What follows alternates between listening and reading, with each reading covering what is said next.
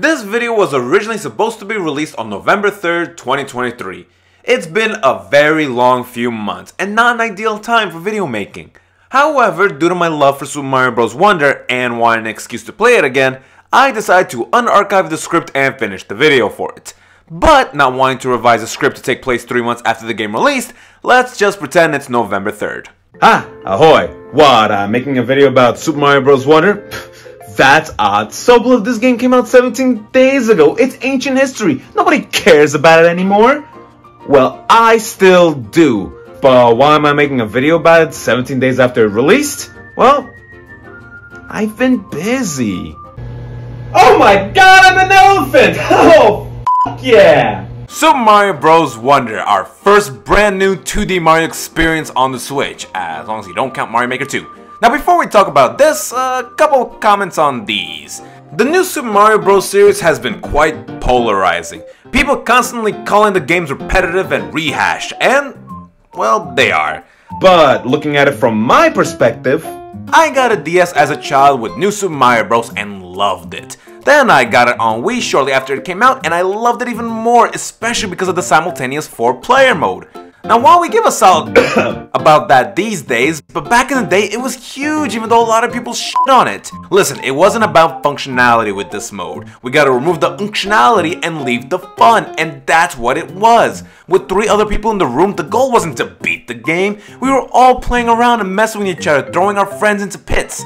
Now in 2013, before the Wii U dropped it like it's hot, I stopped paying attention to video games, meaning I missed out on New Super Mario Bros. 2 and New Super Mario Bros. U. In a short time span, I can imagine why people got hit with the staleness. Me, on the other hand, I got out of the party before it got weird. But then, I get back into video games in 2020, I get a Switch, and naturally my love for all things Italian led me to inevitably getting Mario U Deluxe, a re-release of the 2D Mario game from the Wii U. It would be my first time playing it, and even after not playing any 2D Mario game for almost 7 years at that point, I still felt that staleness from the game. Don't get me wrong, I still enjoyed it, I 100%ed the game, and you don't do that if you hate a game. Let's just ignore the fact that I platinumed Grey Hill Incident, but that's besides the point. It felt like just a Mario game. But I'm also playing devil's advocate here. They could release this exact same type of game every 6 months and I'd still play them. Because I'm a Mario fan, I'm a f***ing idiot. But they didn't do that. Instead, this year dropped a trailer for Super Mario Bros. Wonder, a game that looked, for lack of a better term, wonderful. 2D Mario was back and it looked different, it had some cool new stuff going on.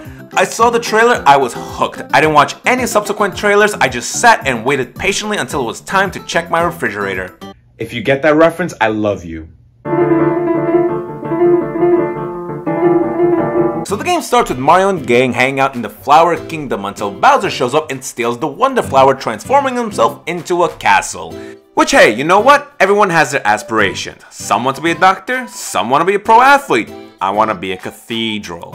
Mario and his gang of 11 other buddies are joined by our Flood/Luma/Cappy of this game, Prince Florian, who's a caterpillar who rides our back and gives us numerous different abilities in forms of badges, but I'll get to that in a second. We are off to explore the various worlds, collecting our stars/sprites/moods of this game, Wonder Seeds, to inevitably obtain a royal seed to help stop Bowser. So gameplay wise, it's the 2D Mario formula of starting at the left, making it to the right, and not dying in the middle. It's all very familiar Mario stuff, but all the animations are brand new, which makes the game feel very fresh.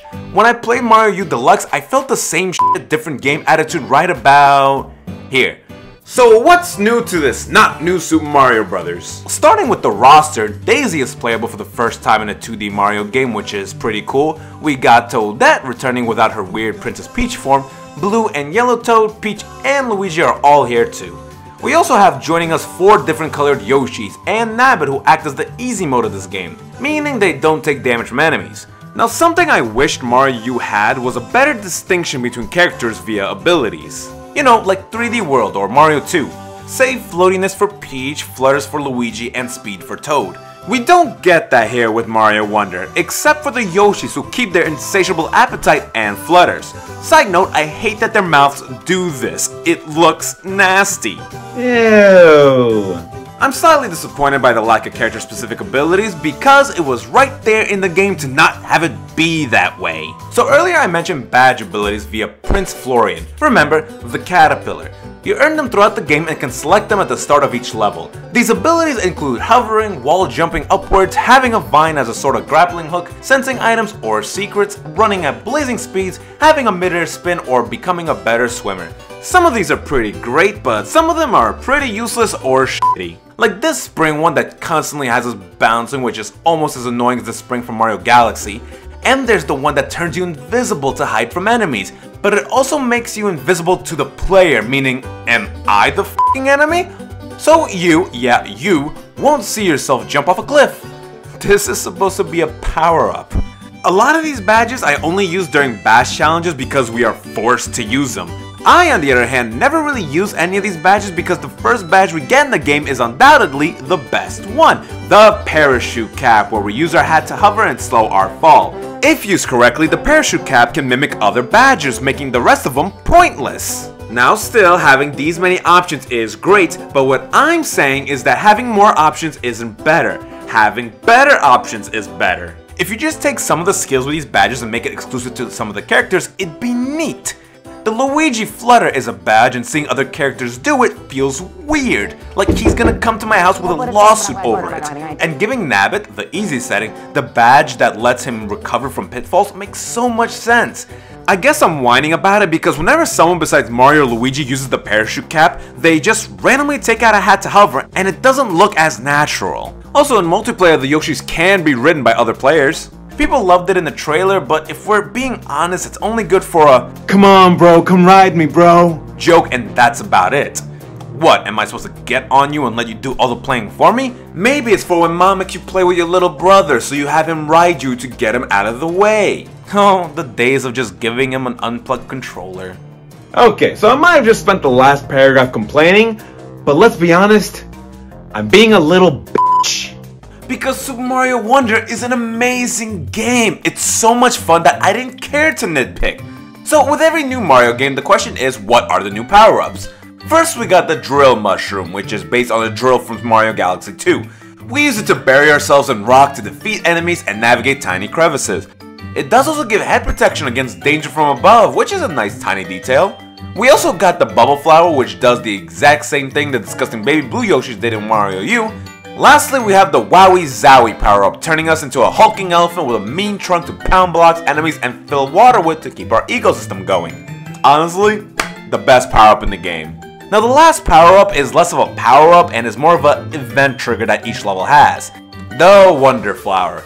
One is hidden in every stage, and when we find it, Mario and gang go into some weird bizarre LSD trip that changes the level and gameplay. And honestly, these things are incredible! Every level has something different going on with its Wonder Flower, and it's so much fun seeing what they are and playing through it. Sometimes the level itself gets funky, the enemies get altered to either be trying to kill you in droves or singing you a musical. Sometimes we turn into an enemy and have to navigate the course, most notably the Goombas, where we are slow, helpless, and constantly preyed upon by these dogs. It's horrifying! Apparently, in this game's 4-year development, there were roughly 2,000 ideas for these sequences thought of, and they went with the best ones. This variety helps keep the game fresh and exciting with each level. At the end of these Wonder sequences, we get a Wonder Seed. We also get another Wonder Seed at the end of each flagpole, meaning each traditional level has at least 2 Wonder Seeds for us to find. Other types of levels in this game are badge challenges and little puzzles, which are nice ways to break up the levels and keep the game engaging. It's time to talk about the overworld, cause it deserves some praise. Now, it's almost US law that the second world in every 2D Mario game is a desert stage. Well, Mario Wonder, you little scoundrel, am I seeing a world 2 with no sand? Super Mario Wonder breaks tradition, as not only is the usual order not being hashed out, but we'll sometimes see 2 different themes for worlds. Here, World 2 is not only not a desert, but it's snow levels for the first half and sky for the second. Now we have a central overworld that connects the rest of the world called Petal Isles, where in between each world we have a couple of Petal Isle stages to get through. Kinda like a Hyrule Field. After beating Shining Falls, we can knock out the 4th, 5th, and 6th world in any order we like, granted we have the Wonder Seeds to do so. Now, throughout most of the world map we roam freely, kinda like in 3D World, But something that I complained about in that game was the fact that the overworld didn't have much going on to warrant this freedom. Well, Mario Wonder doesn't make that mistake, because when we get to the desert world, we gotta find levels that are hidden throughout, and even solve a puzzle to access one. The Magma world starts with a castle right there, but we don't have enough Wonder Seeds to access it, so we gotta venture into the depths to find levels to collect those seeds, and it's so unconventional for Mario, it's amazing! There are 8 worlds in a game, 9 if you count the secret world. And not every world ends with a castle. Hell, there aren't even towers that have waypoints. Though some occasional Bowser ships do appear. But sometimes the world just ends. Like in World 5, the story was a bunch of Flower Kingdom residents went to look for a royal seed to help us with our journey, but got lost. And when Mario reaches the final level, we just find them, free them, and get the royal seed. No boss battle, no castle, we just get it. Which felt a bit of a flaccid way to end the world. Especially considering the whole time I was getting the royal seed, I was expecting something to go wrong and someone was gonna steal it.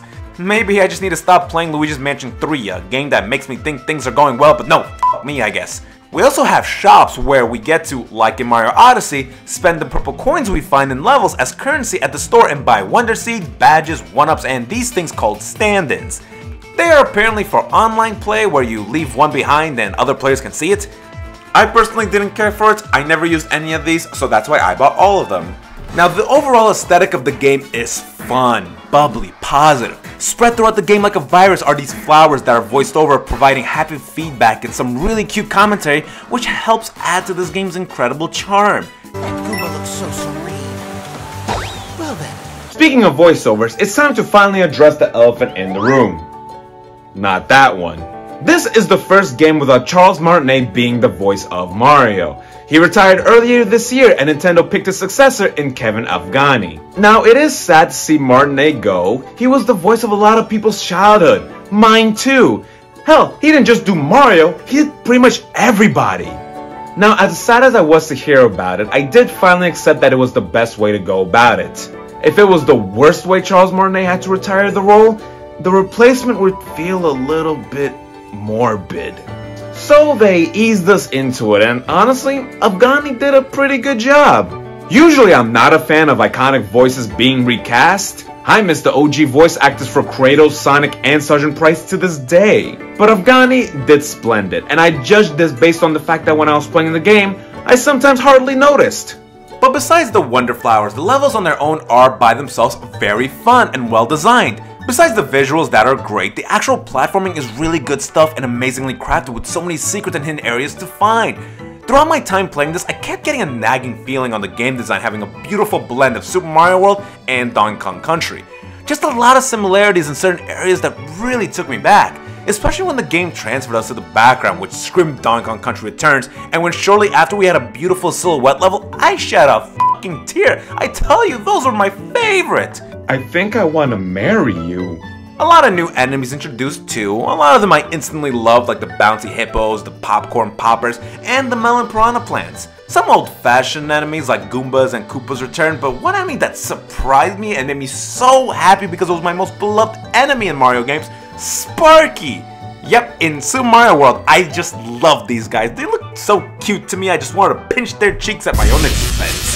Now even though I nagged the badge system, I didn't really care about it the further I got into the game. I accepted it for what it was and moved on. But the one truly negative thing I have to say about this game is the boss battles. Classic Mario! So the game has 7 bosses. 3 of them are these Bowser engines found at the end of 3 Bowser ships. We gotta reach the end of it and press the button. Wow.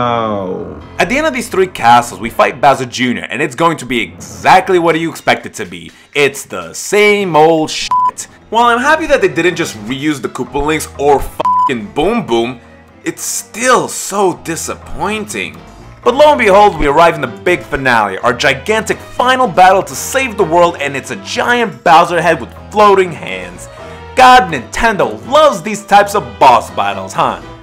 Don't get me wrong, the presentation of the finale is pretty cool, but honestly when I saw the fight, I knew to take out the hands first because that's just what Nintendo has you do every f***ing time. And I beat it my first try, it wasn't hard. But anyway, Bowser's defeated, day is saved. My thoughts? I'm so sad it's over. Because Super Mario Wonder is such an amazing game. It's constantly fun and engaging with how it never feels like we are doing the same thing over and over again. Hell, I call it damn well perfect. The only downside is the boss battles. The level designs are great, the Wonder Seas are so fun and creative, the bubbly attitude brings joy to the player, the secrets are fun to discover, the difficulty, while not being the hardest platformer out there, it still has levels that are more challenging than previous 2D Mario's offerings. When I'm even having fun running around the overworld, you know you're playing a great game.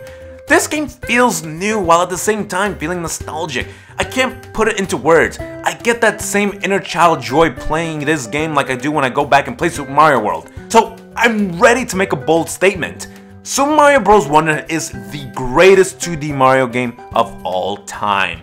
That's right, better than any new Super Mario Bros. Game, better than Super Mario Bros. 3, better than